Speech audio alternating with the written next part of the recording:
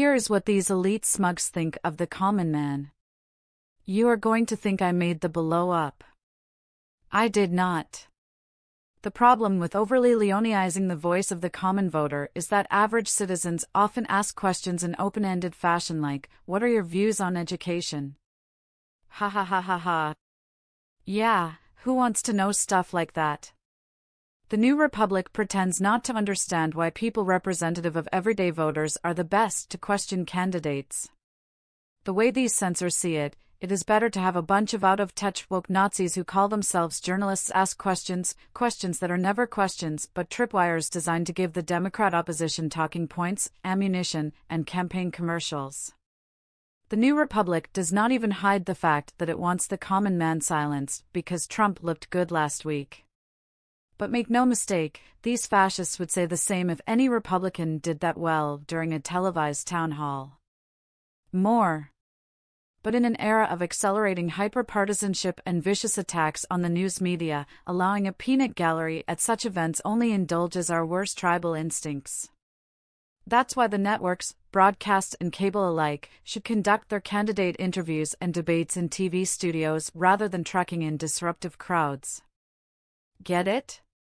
We are just a bunch of children, a peanut gallery, a bunch of tribal savages for expressing our support for what a candidate believes and our disgust with stupid gotcha questions from the likes of a mental midget like CNN's Caitlin Nurse Ratchet Collins. Get a load of this, It was CNN's decision that none of the questioners came from the ranks of never-Trump Republicans and independents who can easily be found among New Hampshire voters. Who else would you invite to a town hall during a Republican primary? And let us not forget that another word for never-Trump Republican is Democrat. Here we go again. As soon as Democrats face a setback, leftists like the New Republic immediately demand more and more and more censorship.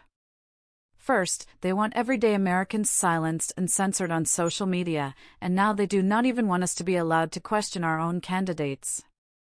You see, according to the New Republic Gestapo, only Z big media corporations will ask Z questions. Not Z people.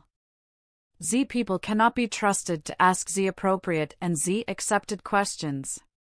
The far-left outlet attempts to dandy up its unceasing calls for censorship as good for democracy, but anyone with half a brain can see what is happening here.